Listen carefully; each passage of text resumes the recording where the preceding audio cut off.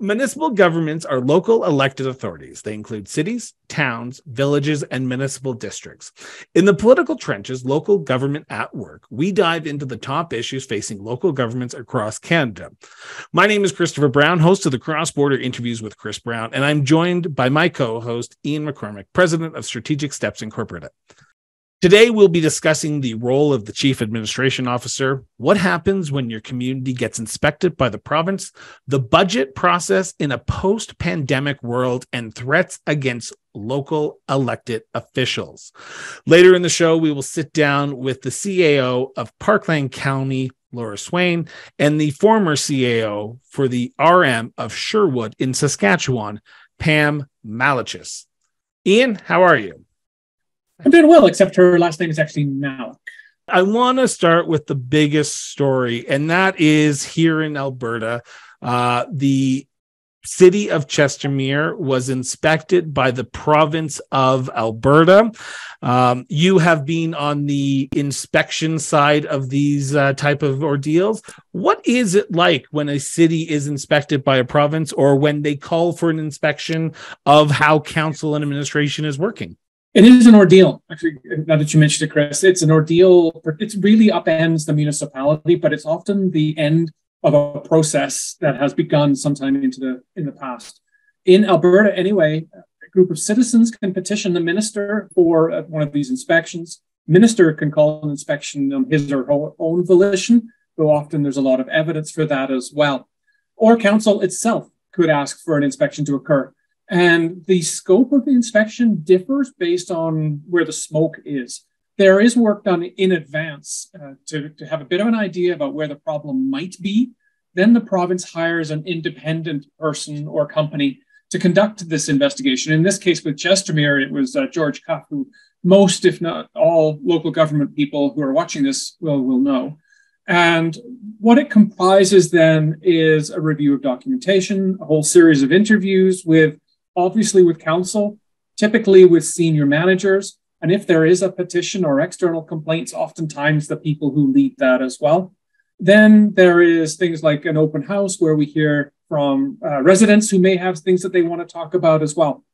What we do find usually when this happens, though, is you have to follow the smoke. And there's a saying we used, and that was, it's never about what it's about.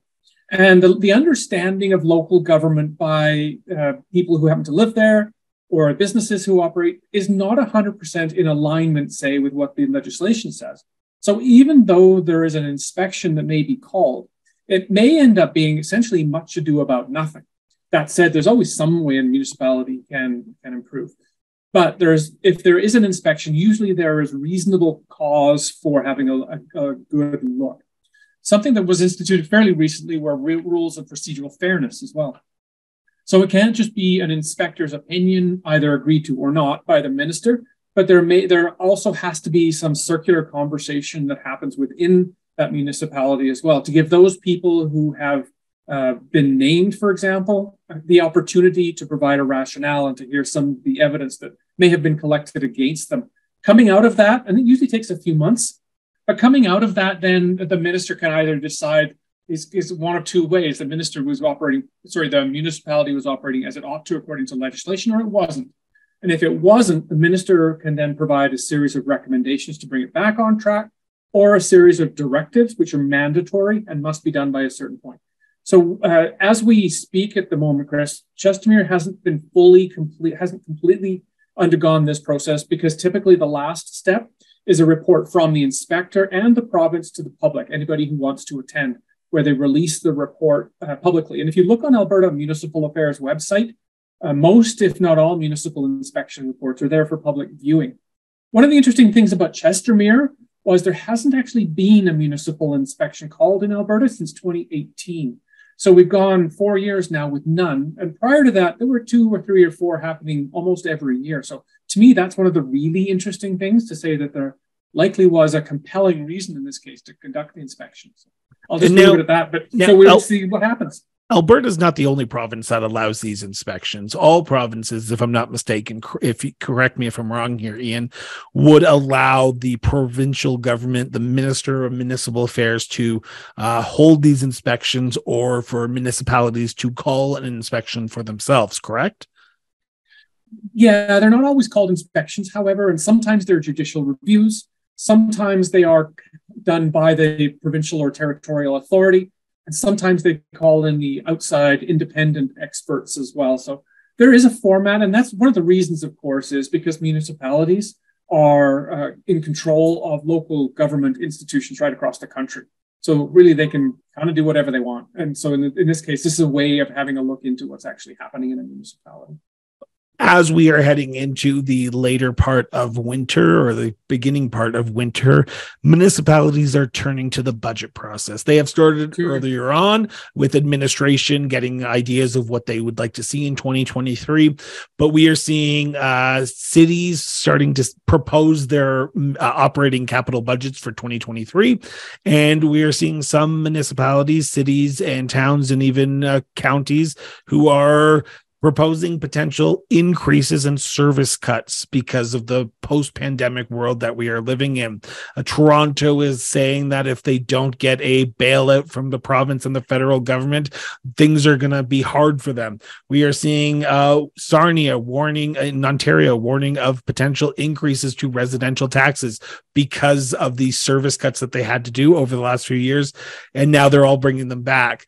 So in this challenging time for municipalities, for communities of all sizes, because Toronto's dealing with it, Sarnia, even Calgary, where I'm located, they're seeing a potential 3 to 4 to 5, even 8% increase in taxes. How important is it for the budget process to be done correctly this time? Not that I'm not saying that they haven't been done correctly in the past, but in a post-pandemic world, how challenging is it going to be for these new elected officials who just got elected last year, this year, to present a budget that could see a large increase in property taxes? I think it's really one of the unfortunate parts about our election cycle in most parts of the country is that local government elected officials take over just as budgets are being created. And they're not necessarily experts in municipal finance or any finance for that matter. So I do have certainly some empathy for that. You got a bit of a perfect storm coming out of a pandemic with significant aspects of inflation. We're seeing a lot of downloading as well. So, and a series of other factors depending on where you are in the province, things like natural disasters and insurance costs and whatnot. So there is a real pull on the resources that are available to municipalities. And in all of Canada, I think in all of Canada, I could be corrected, municipalities have to present a balanced budget, unlike the other orders of government. So what that means is if they want to spend a dollar, they have to figure out where that dollar is going to come from. And where it comes from is either property tax, although not all of Canada can rely on property tax. North, for example. It comes from fees and charges of one sort or another, what you're paying to get into the pool or what you pay for your building permit. It comes from transfers from other orders of government, which are often either fee for service, grants in lieu, plain old unconditional grants as well. So all of those pieces together kind of dictate what the available budget is. At the other end of that, of course, is what we're going to spend money on. And everything that council has decided to do, back to time immemorial, has been the result of a political decision. Any change to that is a political decision. Any increase, any decrease, getting rid of it, same sort of thing. Those are all political decisions. So they're really tough to do. Understanding what the priorities of the municipality are is critical. So we're seeing things like priority-based budgeting being a real good way of starting to look at what's important in the relative sense. Not that the thing at the bottom of the list isn't important, but maybe it's just not as timely or as relevant as it used to be. So that's pulling municipalities, and you've made reference to a lot of the big ones. The small ones are in exactly the same boat. It always costs more to service a residential taxpayer than it does then revenue comes in to pay for that person. So even things like the split between residential or non-residential assessment tax comes into play as well. So municipalities at that other end can either reduce services, they can reduce services or they can eliminate services as well. So they oftentimes a bit of both. They're going to try and increase the revenue as able, and they're trying to reduce costs as able as well. So in a lot of ways, I have a lot of time for those who are trying to make that work for the people who live in their own communities. It's tough. It is. And as you say, downloading is one of the big issues that a lot of municipalities, not even here in just Alberta, but across this great country, who are being faced with right now. And with provincial governments also feeling the strain of the last few years, it's going to be a challenging future for smaller and remote communities, but also the larger cities as well. So it is going to be a one that I'm going to be watching with bated breath, because I can imagine that there's a lot of councillors and mayors and city staff who are looking at this budget and hoping that their job might be safe for administration, but also where the money is going to be coming from to have the same service levels that we have in the past. Because if there's one thing I've learned in my time in municipal or local governments, is you cut something, you will hear about it from the local residents in a very timely fashion. But I want to turn to our last subject, and that is threats. Over the last few weeks, we have seen reports from the mayor of Windsor, the mayor of Antigonish in Nova Scotia, saying that the rise of threats against local municipal politicians is on the rise. Now, I've worked in, as I said in the past, I've worked in municipal government, and I can tell you that as a communications person, you're the front line of seeing the nasty things that people send in. So this is not a new idea that there's been threats against local governments, but there are threats that are being more prominent with the rise of social media. Is this just the new world that we live in, Ian, or is this something that we need to take a serious, hard look at, and municipalities need to start having a serious conversations about the threats that are against their local leaders? So I think it is kind of the new world. However, I don't think we need to accept it, that this is something that is intolerable for those who have chosen to serve the public, particularly those who've chosen to do it in good faith.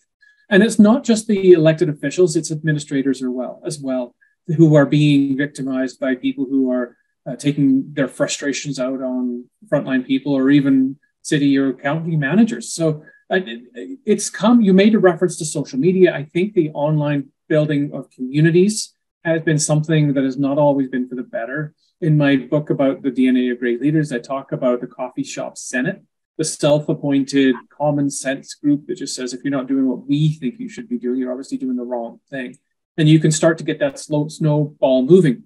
When you look at Facebook and rant and rave sites, whenever I bring that up at a council orientation, say there's a nervous chuckle that goes throughout the room as well, because they know that they're not there to be providing kudos to municipal elected officials. So it is something that I think we need to think about, and it's not something that is alone. The media is involved in receiving those complaints as well, as are kind of other sectors of society too. So, in fact, something we're thinking about as a company is putting together a bit of a symposium to try and figure out what the issue really is, and then how to deal with it in our own context, recognizing that it is different from place to place, but it is real. And if you ask any elected official or any administrator, I'd be surprised if you got any of them to say that this is something that they haven't seen before. It's intolerable, but it's common. Well, it's a good point that you just raised, because I mentioned the Windsor and the Antigonish in Nova Scotia scenarios where their mayors received threats during an election, but also outside of an election. Administration is not clean on this issue, because they will also get threats as well, whether it be the local grader operator who is driving the grader down the street and someone plows the snow too close to someone's door and they can't get in. They might get threats or thrown verbal spars towards them. So administration is also not immune to this issue, right? Not only are they not immune, they have less ability to push back than the elected officials do. And so they are in an even tougher spot. So while the topic is the same, that it's abuse of officials, elected or administrative, the way we deal with it, the way we tolerate it, and the way we deal with it, I think has to be different, nuanced difference with those who are elected versus those who are appointed to. And in both of those cases, it's a really wicked problem. And in speaking with people around the country, around the world, it's not unique to Western Canada. It's not unique to Canada. I've heard the same thing out of the UK. I've heard the same thing out of Australia. I've heard the same thing out of the United States, all for very similar reasons. And I suspect it's got something to do with the reach of the tools that these people are using to get their information and then to, in some cases, carry out their threats as well. Could it be a reason why people aren't going into the local government field anymore, whether it be elected officials or even administration? Because during my time in the municipality that I worked for, I had people come up to me and saying, I'm leaving, I'd like to stay, but the threats that I get from outside people yelling at me saying that they know where I live, it's just enough and I'm going to leave.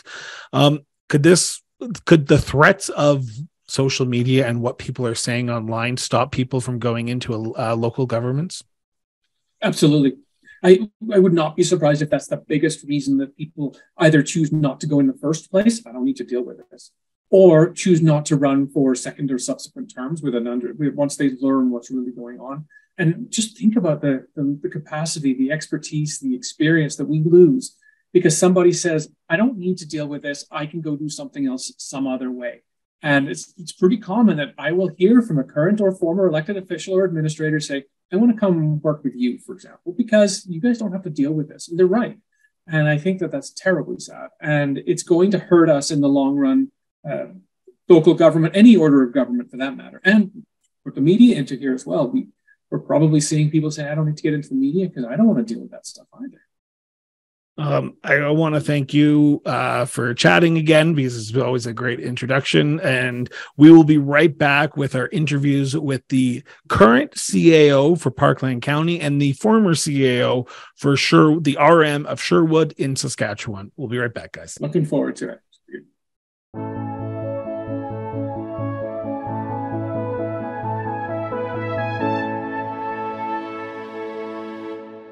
Today, we have with us a couple of people who have experience with the role of the Chief Administrative Officer. Both have held that role. I'd like to welcome Laura Swain. Laura is the Chief Administrative Officer for Parkland County, just west of Edmonton. She's been in that role officially for about 9 months. But before that, she was acting in the role for a year and a half. Prior to that, she'd been with the province for a few years as well.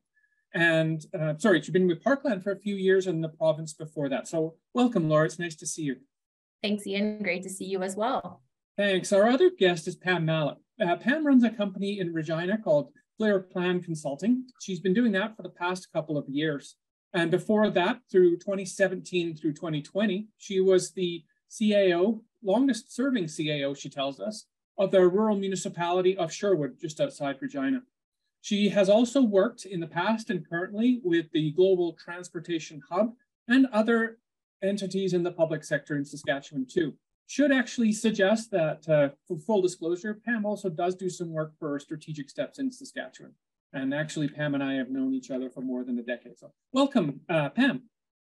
Thank you. Good to see you. So thank you both for joining us. I'll just lead off with a couple of questions. And maybe, Laura, since I introduced you first, we'll go with this one for you and maybe follow up with Pam. And as you would like to lead the conversation, let's go. So the first question, kind of for both of you, is what made you choose the municipal sector over potentially other opportunities? Because both of you have a background that is not just municipal. And the second is, what made you look for the CAO role either now or previously too? So Laura, do you want to take a stab at this one first?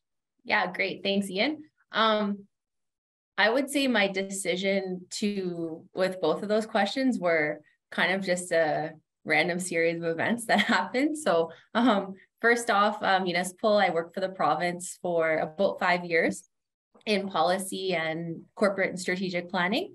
And a job popped up at Parkland County in the corporate planning realm. So I decided to make the leap into municipal. I had never thought about municipal when I was going through school. I did a Master of Public Administration and I had never even considered municipal.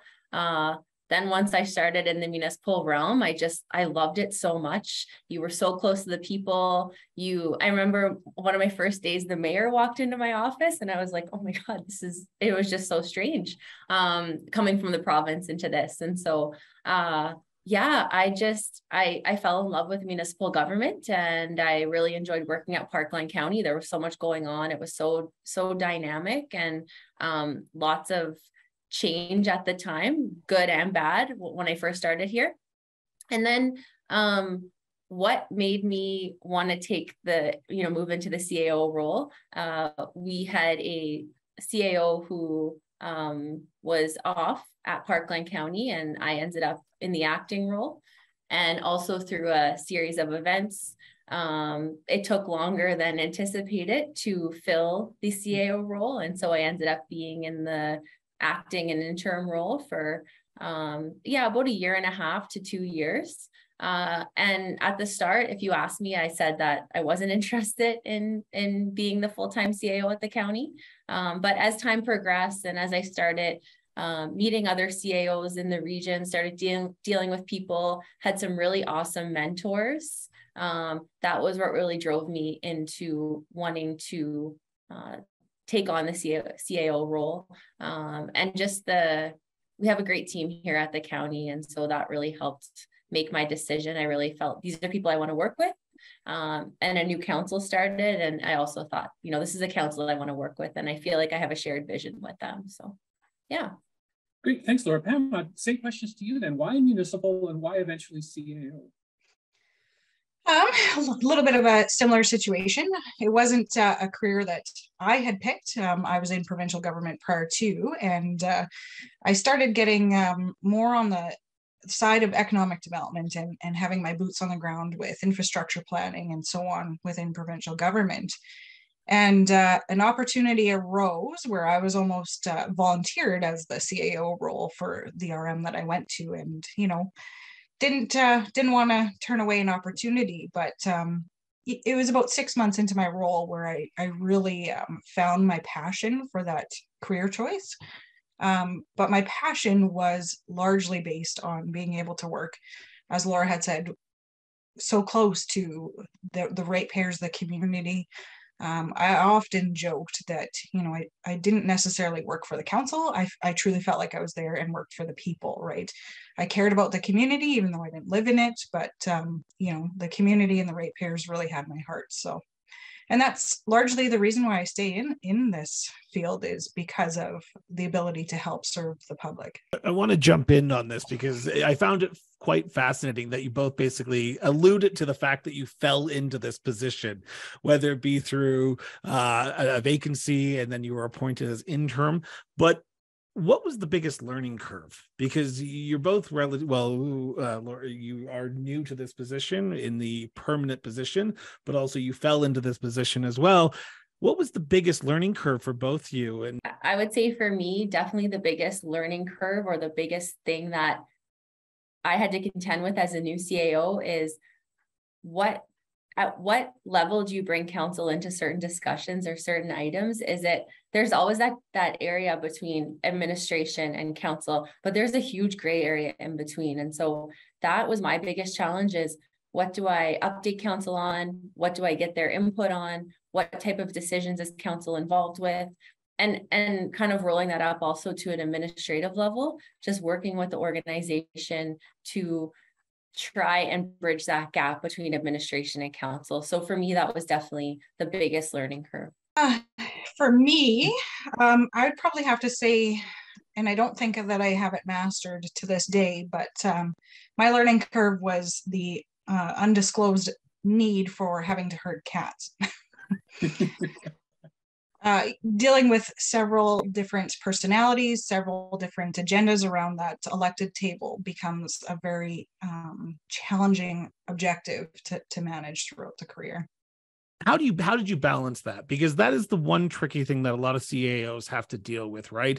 The will and direction of council, but the ability to do work as administration. So you have to balance the needs and wants of what your council want and need with what your administration can and can't do. So how did you, as your role as CAO for the RM, balance that need and want? It's a good question, because it requires a lot of time. And I was fortunate to have a large enough staff that could continue to operate the administration side. But it took a lot of time invested in building that relationship with council, leaving my footprint and heading to, their place of business, getting to know them personally in and out. Oftentimes I refer to it as the game of Survivor. Is you quickly learn to work with those alliances and build that trust through the alliance mechanism. But it's a tough goal to try and achieve. So that's an interesting reason. Another interesting point then is it's presumably it's lonely at the top. Sometimes there are lots of things you can't talk to anybody about. Who do you go and who do you talk to? What do you use as a way either to generate mentorship, or where do you go with your own questions, or where you can go to float ideas? Who do you kind of rely on? Pam, do you want to start? Well, in Saskatchewan, we have a really big support group with other administrators. Thankful to technology, we can do that via Facebook and try and work together and support each other that way. Manitoba has excelled at that at the administrator level with local support for each administrator, but really relying on other colleagues that are in that profession. I had the benefit of my mentor was also my university prof, so he was a good resource for me too. And Ian, you over the years too have been a very good resource for me as well. Yeah, I would say similar to Pam. I am so lucky to have so many amazing CAOs that I work with in the province. Over the last few years, I've been involved with the Edmonton Metropolitan Regional Board. And so I met some CAOs in the region through that. And also with my counterparts in Stony Plain and Spruce Grove. And then maybe about 2 years ago, I discovered the Alberta Rural Administrator Association. And so I became a part of that group. And they've just been amazing. I just can't say enough about just the wonderful people that you're able to talk to and share experiences with. And I was so excited to go to the RMA convention this go around, just because it was so nice to catch up with people and just chat. And, when you're experiencing certain issues, you don't feel so alone. I'm also lucky at the county that I have a really good senior management team that we can just openly talk about things, we can openly share. And I feel there's a lot of trust amongst that group as well. We are seeing younger people ascending to the rarefied air that is the corner office of CAO. And we're also seeing a lot more women, even rurally, which kind of surprised me a little bit. I don't know if you're seeing anything similar or what you're seeing in terms of changes in the CAO ranks of the people you're dealing with as some people retire and other people come in. Pam, what are you seeing? Anything? I think it is changing as well. But I think the term in office is also changing too. I came from a very small town where the administrator there was with the town for 32 years. And you just don't see that anymore because of their own aspirations or because of the local politics too. Mm-hmm. I'm encouraged and happy to see that a lot more women are going into the field as well. But you know what, naturally, I think that's desired because women have such ability to balance all of these different roles and responsibilities and the day-to-day work and life balance too is different now. Yeah, I would say lots of younger CAOs especially on the rural side. I think smaller municipalities where maybe they're not looking for as much experience and someone can move into that role who's maybe more at the start of their career. So I've met lots of great people through that and more women getting into the role. I think there's still not very many women CAOs in Alberta, but it's starting to get there. And I think just the mentorship by maybe the CAOs who have been in the role for a little bit longer, I was just really pleasantly surprised at how willing they are to support and share experiences and support CAOs who are more junior in their career. In my series on the cross-border interviews with Chris Brown, shameless plug there, I sat down with mayors across Canada. And the one mayor that I sat down who spoke about this was the mayor of Wetaskiwin in Alberta. And he says it is so important for the mayors to have a good working relationship, and not just a good working relationship, a good trust relationship with their CAO. How important is it for the CAO to also respond to that by also have a good working relationship and trust that your mayor is not going to go out of left field and throw a curveball in the middle of council that the CAO is not prepared for? Absolutely necessary. I think even on a personal level, it's necessary because, like you said, when you're at the top of that pyramid, you still need somebody to go to, right? Even if it's just to bounce ideas, thoughts, or potential decisions coming down. If you have your mayor or your Reeves support along the way, it continues to drive that momentum and that passion, and vice versa. The mayor looks for that as well, in the passion and momentum. The trust thing is absolutely key between the two relationships, because, whether or not it's each other's own team that are throwing curveballs, you have to be able to respond to them in a prompt manner. So having some of that forefront and that connection prior to and outside of regular council meetings is absolutely helpful. Yeah, absolutely. It's essential that there's for me, a strong working relationship between the mayor and the CAO. You spend so much time with these people that you need to get along, and just at a personal level, you need to be able to spend lots of time together. And so I'm lucky that I have a mayor I can do that with. And I think in addition, it is important to have that strong relationship with the mayor, but it's also important to ensure that you don't neglect the rest of council, and you make sure that, you're sharing that information with the whole group. And while you have those conversations with the mayor, I think it's important that the rest of council feels like they're included, because the mayor's one vote. So And just before we wrap up, though, I would like to kind of give a last word to both of you, see if there's anything that you think you'd like to say that we haven't asked you about. So I don't know, Laura, anything that you wanted to say as we wrap it up? Oh, that's a good question. Not too much. I think that, if people are looking to get involved with municipal government or moving into the CAO role, I think it's just such a fulfilling career. And obviously there's a lot of challenges and change and different dynamics, but I think just the people that I meet that are involved in Alberta municipalities, regardless of the level, whether it's, the person in the ag field all the way up to the CAO, there's just such amazing people that are part of Alberta municipalities. And I'm just very grateful that I landed into this career in this role. Well, that's too broad of a question for me, because I could talk about municipal government all day long, but I'll maybe just follow Laura's theme that, if there's there's continuing need to evolve more administration employees here in Saskatchewan, at least.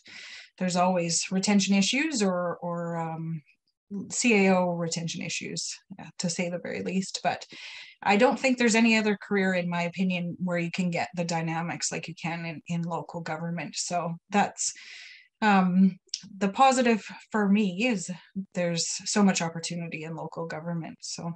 And Ian, maybe if I can just say one more thing, I think if there are people who are looking to get involved, reach out to your, whether it's the Local Government Administrator Association or Alberta Rural Administrator Association. There's always such great resources with the groups as part of that. And that was the best move I ever made for my career and my sanity, was just meeting those people and you don't feel like you're so alone, and just, getting some of that career advice. Thanks. And most provinces, if not all provinces and territories, have similar associations as well, if anybody's looking from outside Alberta or Saskatchewan. So with that, we'd like to wrap up this part of the political trenches and say thank you both. We'll follow your careers with interest, not in a creepy way.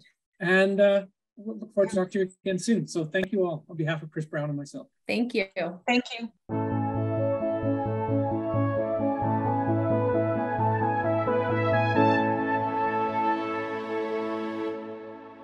So, Ian, we've talked about budgeting in a post-pandemic world. We talked about threats. We had a great conversation with current CAO for Parkland County, the former CAO for the RM of Sherwood. Great interview, great episode all around again. Don't you agree?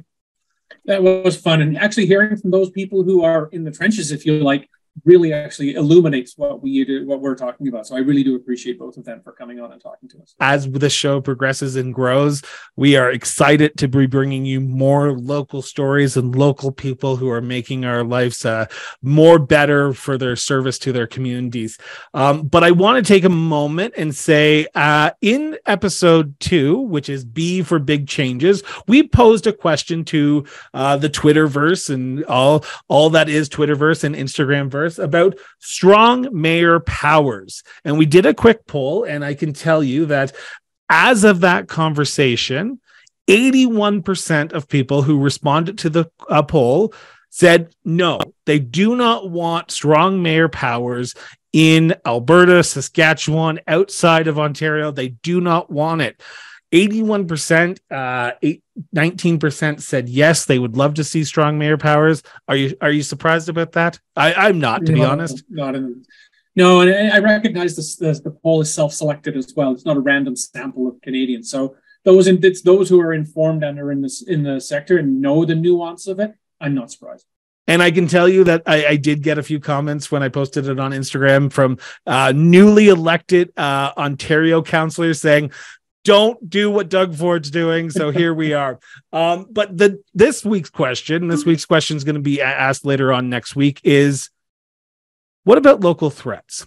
Do you believe more people are leaving the local government because of online threats? Yes or no? So check that out on our Twitter page. You can follow us on Twitter. You can follow us on Facebook. Highly recommend you do it because we do post things that we're reading, what we're seeing out there, stories from municipalities from across this great country. So Ian, always a pleasure to have you on. Always a pleasure to chat with you about local governments and being in the political trenches with you. You too, Chris. Thanks so much for shepherding this little enterprise along. So with that, this has been the Political Trenches, Local Government at Work. We will be back in 2 weeks' time with the letter D. Talk to you later, guys.